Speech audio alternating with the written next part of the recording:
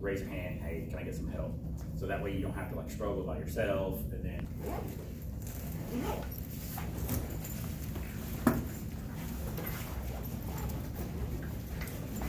And based upon some other student questions, I'm sure there are a number of questions on Master Set 2. For those who don't check email, Master Set 2 right now is due on Thursday, not today. If you, no surprise. I do send out through announcements. I almost didn't. I figured, well, people would just notice. But, yeah, then I thought wiser. All right, so there's some stuff I want to go over before I answer questions on Master Set 2. So are there questions on things not Master Set 2?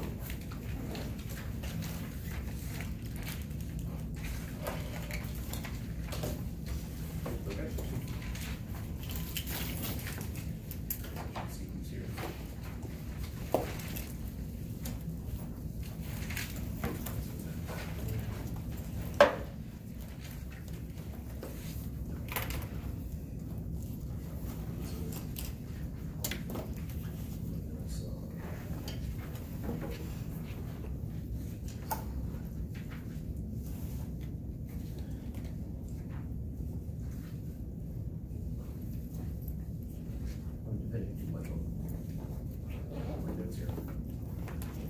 But I'm going to use it.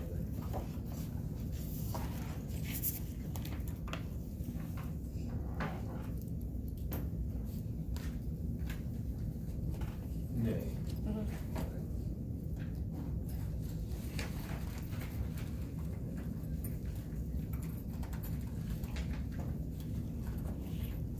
Vivian. No. Vivian. Vivian.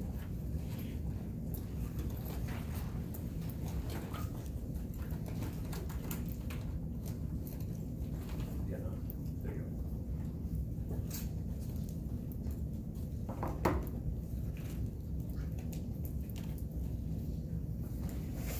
Michelle.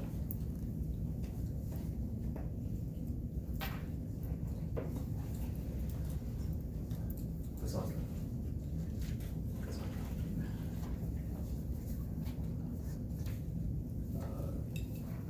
I'm not seeing it here. Rachel. Sasha.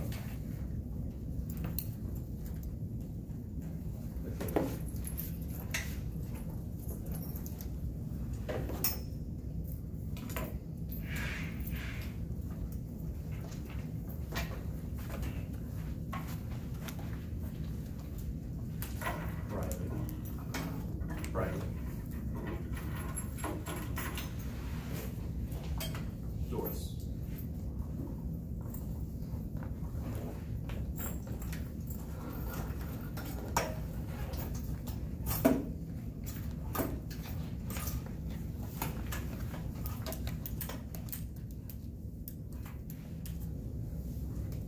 Juliana.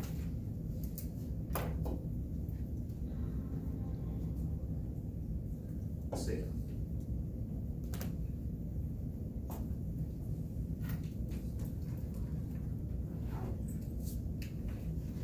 Denise.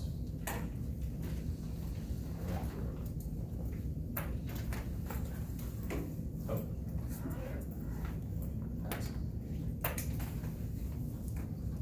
I would have remembered at some point.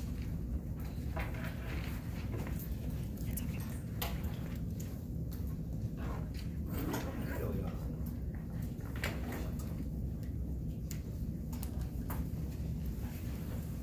All right.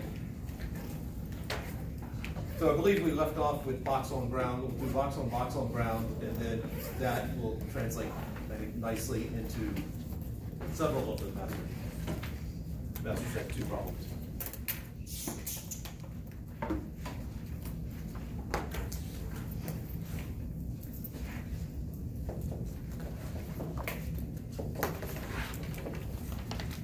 Although I did not introduce it properly, this is box on ground. Woo! Now, those are not the same box, so we need to somehow label them. I'm just going to cleverly call this box 1 and box 2. If you're against numbers today, go to box A, box B, box 2.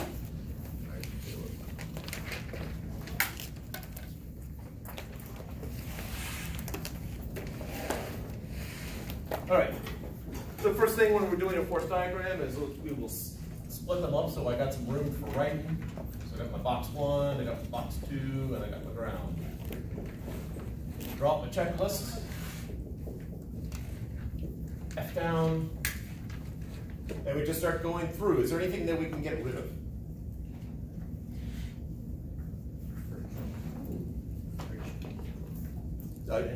Friction, is that what you said? Yes, because it's supposed to be level. If this were frictionless, nothing would be sliding if it truly is level. So friction, gone. Other? Why can't we get rid of other? That's the one, right? There's nothing like crazy going on. That's probably as good as anything else. Tension. Why can we get rid of tension? Smooth chain or top chain. All right, so we're just left with weight and normal force. Which, spoiler, they are there. All right, so I feel that weight is the simplest one here. So let's just start with weight. What is weight acting on and in which direction?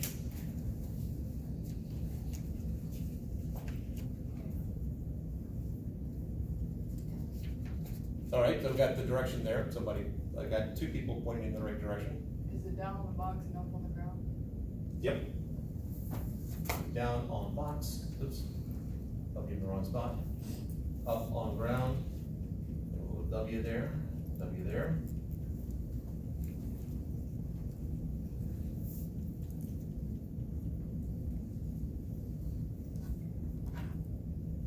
Is that sufficient? Wouldn't there be weight from box 2 going up on box 1 as well? Or No. Weight is between the small object and the planet or moon. So there is a gravitational pull between these, but it is so incredibly insignificant that we are going to ignore the gravitational pull between these. Because if we worried about that, we would never finish the problem.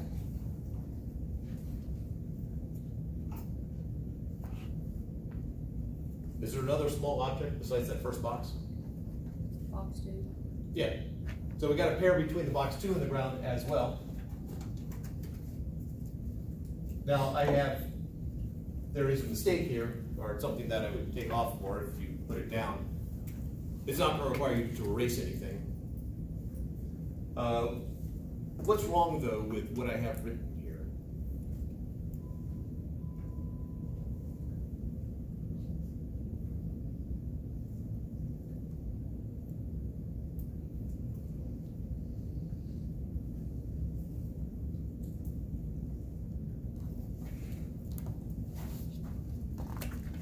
Do box 1 and box 2 weigh the same thing?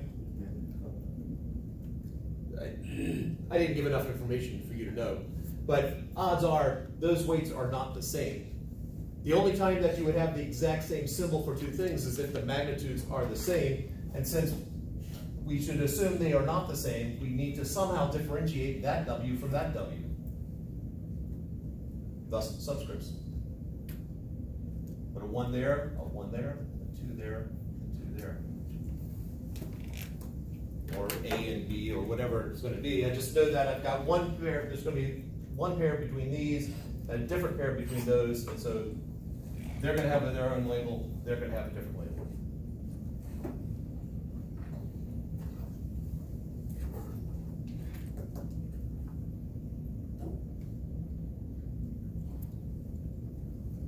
Now, sort of addressing the other one about, if I talked about there's a gravitational force between 1 and 2 that we were ignoring. It is an incredibly small force.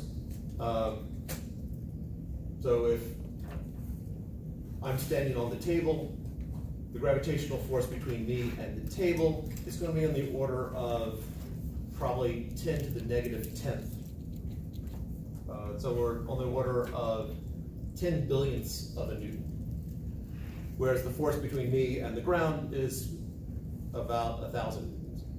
So the small gravitational forces between the small objects, we should definitely ignore because they are so small compared to all the other forces. You're designing multi-million-dollar equipment, you're ignoring that.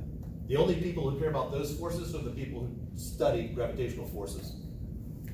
And the one example they usually give was that there was some people doing gravitational studies in the basement of the physics building, and they were getting different results in the spring than they were in the fall. And they were trying to figure out why. And it came down to, in the spring it rained more, water soaked into the hill that was on the other side of the wall, because they were in the basement, on the other side of the wall, and the water in the hill was affecting their results. Those people care about the force between the two small objects. Pretty much, they're the only ones. All right, do I have any other small objects? And again, small compared to a planet or a moon. All right, so weight done. Normal force. What's a requirement for normal force to exist?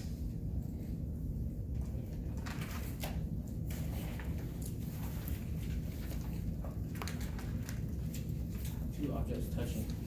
Do I have two objects touching? Yes. Which objects do I have touching? Two boxes. Okay. So which way is normal force going to act on box one? Down. Down. So normal force is pulling it down? Down. Down. I mean, gravity's pulling it down. Okay. What's normal force doing?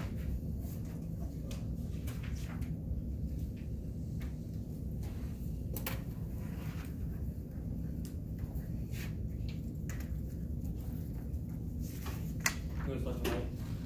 See? Go that way. That's just when you draw the pair of normal forces, they're in opposite directions. That was, sorry, they're away from each other as Yeah. opposed to gravitational force, which are pointing towards each other. Yeah. Right now, there's a normal force acting on all of you from the chairs. What is that normal force doing to you? Pushing? Okay? If that normal force were not there, what would happen to you? Fall. Yeah. The normal force, if box 2 suddenly disappeared, box 1 is falling. So the normal force is keeping box 1 from falling. So I got this normal force acting upwards and pushing down.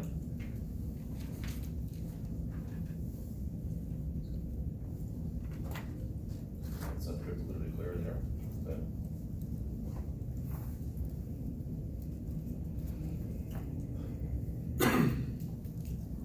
Right, do I have anything else touching besides box 1 and box 2? Box 2 in the ground. Okay, so there's going to be a pair of normal forces there. Because if suddenly the ground gave way, this would fall, so there's got to be something holding it up. Or trying to hold it up. All right. What about box 1 and ground? Why not? Because there's, And so one of the rookie mistakes is to have a normal force between things that aren't touching. They do have to touch. All right, questions here because we're about to use this and explain a few other things.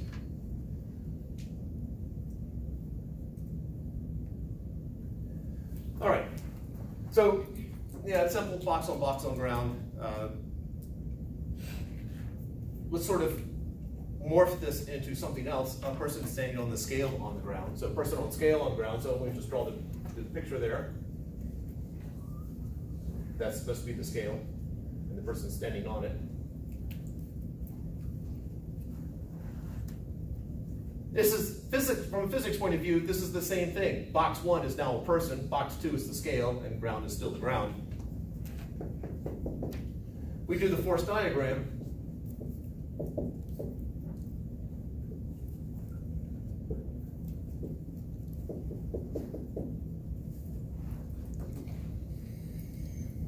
What's the force diagram look like? Yeah. So I got weight 1 down here. I'm just going to call this, I'm going to change it to P for person. I got normal force person there, normal force person here. I've got weight of scale, and then I've got normal force on scale, normal force on ground. So vice versa. So the only thing I've done differently is I just changed the subscripts to P and S instead of 1 and 2, just to give it slightly more meaning. Questions about that force diagram right there?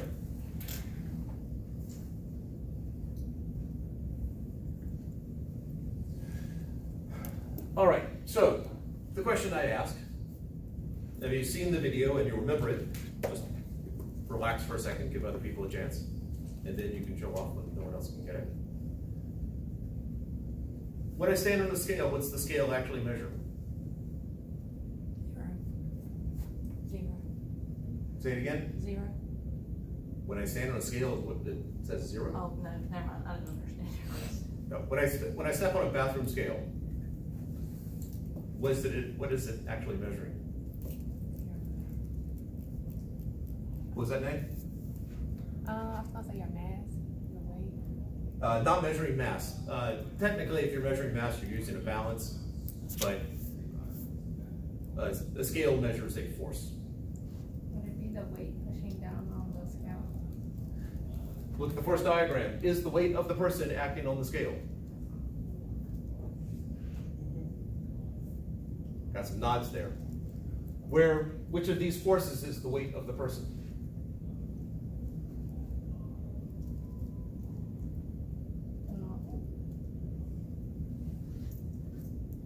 I'm hearing various small words, and again, my hearing's not great enough to pick up on whispers. YP. That's not a weight, though. That's a normal It's force. not pushing down on the scale.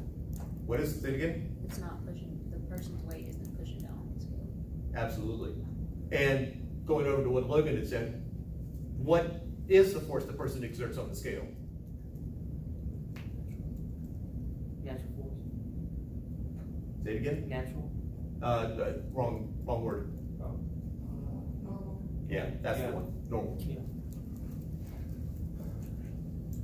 I don't know why it still surprises me. Natural force is the most common misname of that I've seen over the years. It is the normal force. The force that the person actually exerts on the scale is that normal force. That is what the scale measures. Now the question is, why do we say it's your weight? Well, if a person is in equilibrium, what does that mean?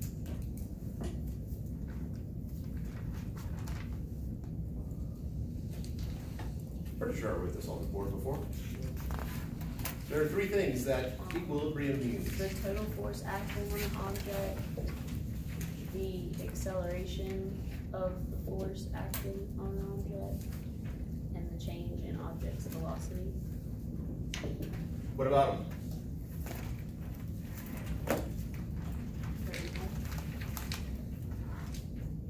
I would contend no, but mathematically, I can see where you might get that from. But equal to what?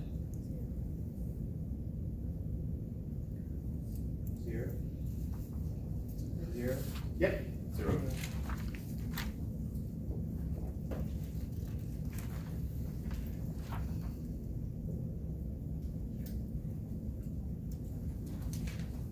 So the total force is 0. So if a person is standing on a scale and is in equilibrium, well, I've got 2 forces acting on them.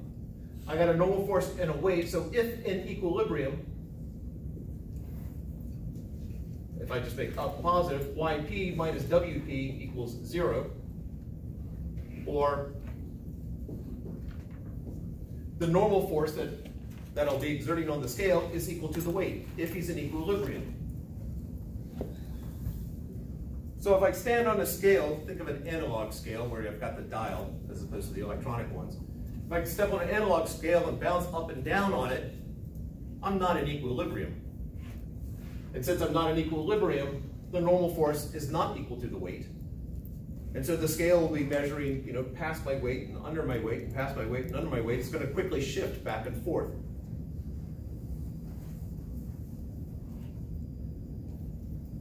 So if in equilibrium, the total force has to be 0. If not in equal, such as the lab did on Thursday, if it's not in equilibrium, they're not the same.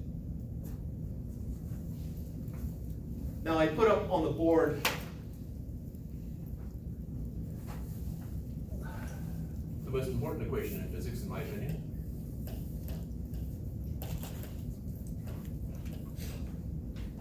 This is the total force, even though I didn't write total, it is the total force, is equal to mass times acceleration.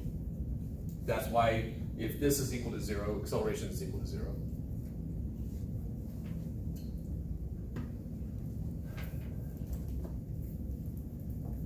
If I have up as positive, I have yp minus wp is equal to ma. Looking up is a one-dimensional problem. If my normal force is bigger than my weight, is my acceleration positive or negative?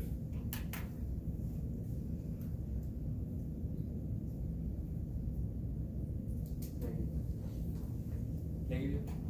If normal force is bigger than weight, so if this is 300, so if this is 1,500 newtons minus 1,000 newtons, I'm going to get a negative number. No. Positive. So that would be my mass times my whatever my acceleration is. My mass is roughly 100 kilograms. So my acceleration would be 5 meters per second squared, positive 5 meters per second squared. That's positive up. So what does positive acceleration mean? And this is jumping a little bit into chapter 3. But what does positive acceleration mean?